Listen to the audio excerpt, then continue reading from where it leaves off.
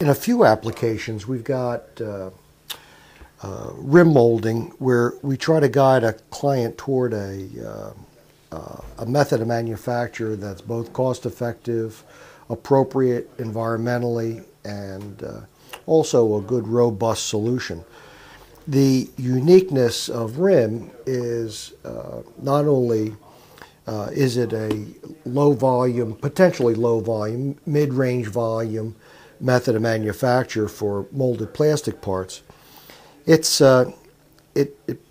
lends itself to incorporating other materials like metal rods, metal structural elements, circuit boards, electronics, things like that.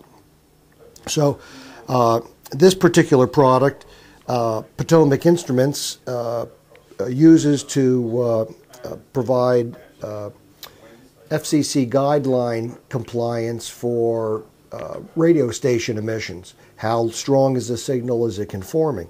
So they established those standards. They wanted a no-nonsense solution.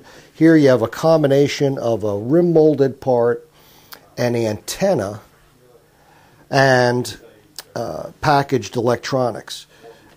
If you take a look at some of the raw materials used for this, you'll see that this is the raw fiberglass board, less the circuits. It would be fully conductive.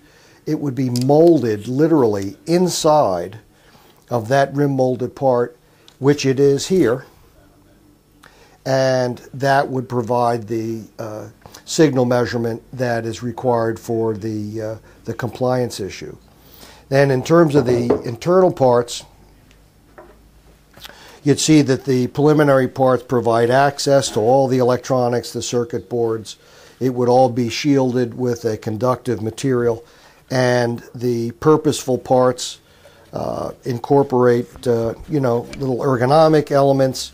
Again, this is a client that wasn't looking for glamour, they were looking for purpose. Other clients who are looking for glamour naturally are still excellent candidates for the rim molding process, reaction injection molding.